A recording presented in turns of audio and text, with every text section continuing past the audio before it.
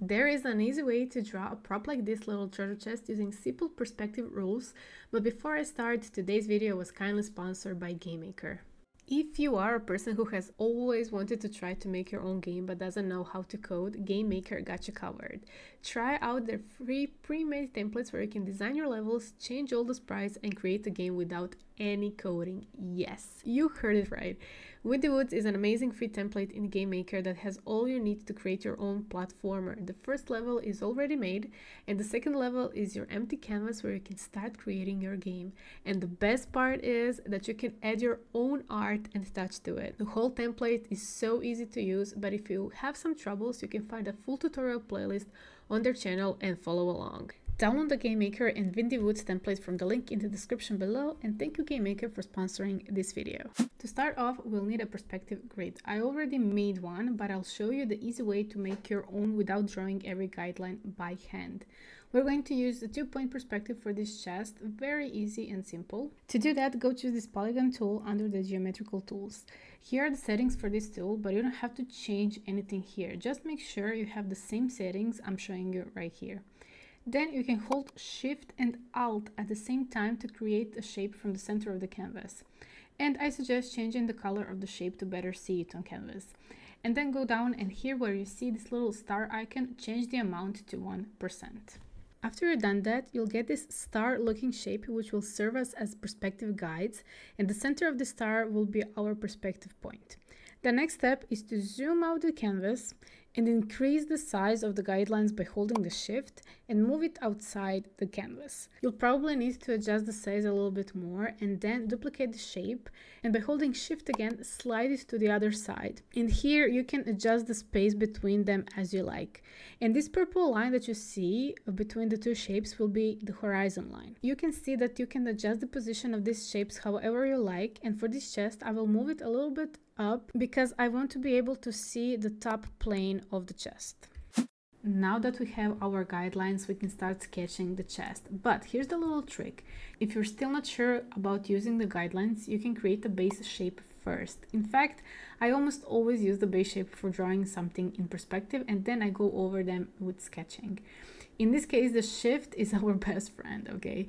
Here's a little tip. In Photoshop, if you make a dot on the canvas and hold shift, you can create straight lines wherever you place another dot.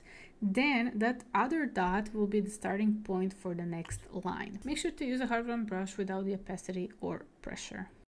And now I'm looking at the area between the horizon line and the bottom of the canvas, and somewhere in the center of it, create a straight line by holding the shift. Then create the right side plane, which will be shorter, and the left plane, which will be the front side of the chest. And for this, we are simply following the guidelines on the grid. Now we can clearly see where the bottom plane is, and we can connect it. Draw the straight line up going from that corner, and some lines won't be perfectly laid on the guidelines, but we can still follow the nearest line and form the plane. And now again, by holding shift, you can easily connect two parts. Let's extend these parallel lines that we have to create the top plane. Make sure to do that on a new layer because we will need to erase it later. Okay, now with the shift again, let's create the axis because this way we'll be able to find the center of these planes. Next, lower the opacity of that layer so you can draw on a new one. And now comes the hardest part of all, to freehand these arched lines. It doesn't have to be perfect, but try to make them even as much as possible. And of course, help yourself out with the guidelines to connect the edges. It is time to start sketching. I sped up the sketching process, but if you want to see a full-time video of sketching this chest, please let me know in the comments below. And in general, let me know if you're interested in seeing full duration videos, and I'll make sure to deliver them to you. I started by lowering the opacity of the base shape, making a new layer on top of it, and started sketching. As you saw, I changed the height of the chest to make it more stylized, but you can keep the original height of the chest and just sketch on top of it. And I actually had an original sketch that I did in my sketchbook, so I followed that little sketch in case you're wondering how I'm able to sketch it without too many changes or trying different stuff. But the time where I actually experimented a lot was the coloring process, and you can watch that process video after you watch this one. But yeah, there I really struggled to make color choices, but I'm pretty happy how it turned out. For the sketching process, I suggest using the digital tools you have in your software. For example, I like to use geometrical symmetrical shapes like ellipses to help me out with rounded objects. And I also use a lot of lasso tool and duplicating, and these tools are really useful when it comes to speed and overall process. Sometimes I like to challenge myself to draw without the grid lines at all. I would turn them off after the base shape, then I'll try to follow the lines that I already made in the sketch, and it is a great practice to understand the perspective, and I think it could be really useful. At least it was for me. We all know how practicing perspective can be overwhelming and sometimes boring, okay, with drawing the same boxes in different perspectives. That's why I feel like this is a great practice to turn those boxes into something interesting. For example, like treasure chests like this one, or fantasy books. But of course, you can try more complex scenes, maybe even with more perspective points.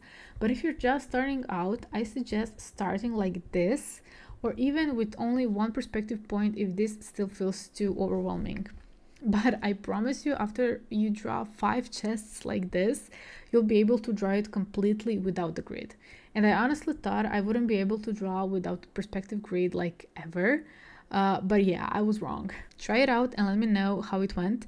And if you want to share your progress somewhere and receive feedback, or you need help with your work, feel free to join the Discord server where we do different challenges together, share the artworks, and as a bonus, you'll be the first one notified about my latest posts and updates. So yeah, link is in the description below, and you are more than welcome to join. And that's it for today's video. If you found something useful here, make sure to like and subscribe for more content like this. Thank you all for watching, and I'll see you in my next video. Bye bye.